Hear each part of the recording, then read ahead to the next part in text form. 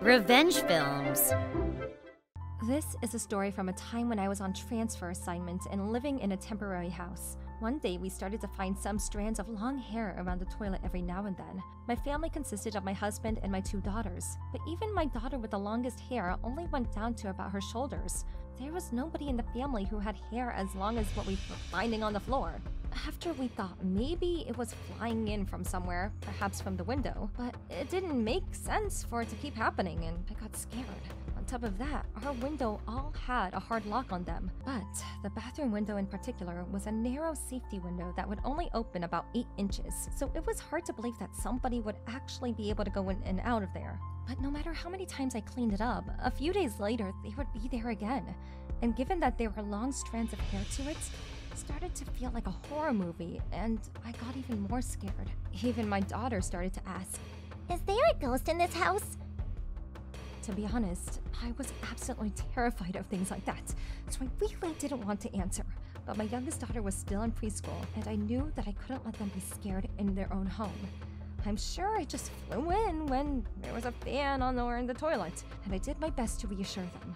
When we moved into the house, we hadn't heard of any previous incidences there, and I was wondering if maybe the landlord was keeping a secret from us. But what if it is actually a ghost? I started to think when a certain incident did occur. One day when I came home, I saw my daughter crying, so when I asked her what happened, I didn't want to believe the words coming out of her mouth. "Mommy, is our house a cursed house?" Huh? Cursed? Where did you hear such a thing? One of my friends in class said that the house has a ghost, and that's why it's cursed. Who was the name of your friend that said that? It was Misaki. I was so shocked to hear such a rumor was floating around. But if my daughter was going to be bullied for it, even if it was just a joke, I couldn't let it continue. I immediately called the preschool. The preschool also had no idea that a rumor like that was floating around, and they were surprised. However, I asked them to get in touch with Misaki's parents to try to figure out what on earth this ridiculous rumor had started from. It was even more awful than I thought. The rumor was that there was a long-haired ghost in our house, and if you come into the house, then you would be cursed. Even worse, they said that if you played with my daughter or spoke with her at all, you would also get cursed and die. When I first moved into this town, I remember talking to some of the few moms about this creepy horror movie-like situation, but none of those people ever used it against me.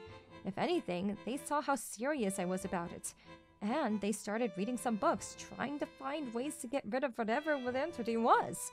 That's why I couldn't imagine that any of them would start such a terrible rumor. On top of that, I was still new to this town, and I couldn't really recall doing anything to make someone hate me like that. Even if it's just a joke, it certainly wasn't funny, and I wanted to get to the bottom of this rumor. When I spoke to my husband about this, he was furious that it was affecting our children. Until then, he had been brushing it off, saying that there wasn't a ghost and nothing at all was happening. But this time, he sprung right into action. He immediately went to go buy a small security camera and attached it to the window so it could be seen. This should tell us the truth about those long strands of hair, whether it's a ghost or not. I'm not letting my daughters get bullied over this. We're gonna get to the bottom of this and kick those rumors to the curb. A few days after the camera was put in place, my husband and I put our children to bed and went to check the footage. Then, right in the middle of the day, we saw a long clasp wriggle into the window and drop a few strands of hair into the bottom. Are you serious? What is this? This is what they're doing, and then starting those rumors that are affecting our children. They're clearly doing this with bad intentions. This time, my husband installed a camera on the air conditioning unit right outside the window. Then, of course, we found out who the culprit was. It was the wife of the house behind us, whom we had almost never spoken to. My husband and I took the footage straight to her house. What on earth is this about?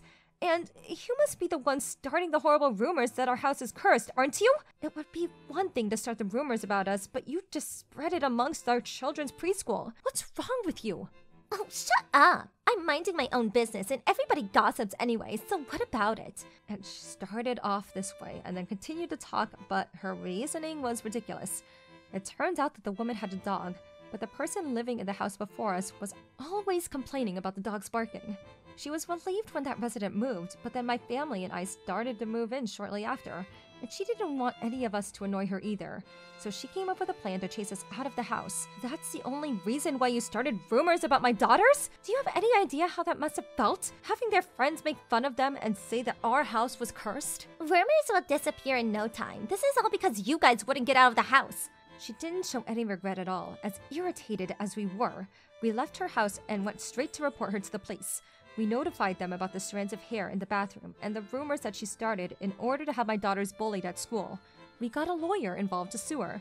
Why the hell should I have to pay more money for starting a little rumor?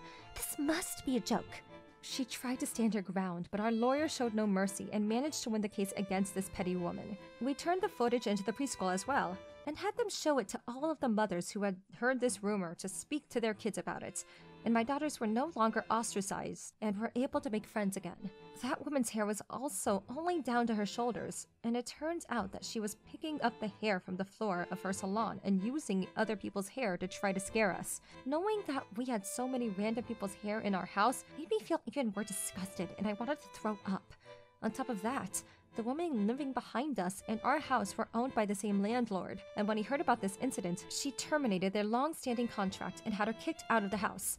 The landlord had already heard from the previous resident about the issue with her dog, but at the time, he didn't think it was enough to kick her out of the house. However, he knew that she had crossed a line with this harassment. Of course, it was bad enough that word got around for my daughters, but for the landlord, it would have been just as bad to have rumors floating around his house that it was cursed. It would make it hard for him to find another tenant, especially since we all saw how quickly the rumor spread around this town. No matter how small and silly of a rumor it may have been, there were bound to be people who would avoid living in the house with any rumors, and some people might be too scared to stay. I could understand how the landlord felt, and where he was coming from by kicking out the lady to avoid any risks like that. The house would be nothing without somebody living in it, and paying rent, and if nobody was living there, then there was a higher chance of the house that it would deteriorate too. The dog didn't bark a lot, but I knew that's just what a dog does.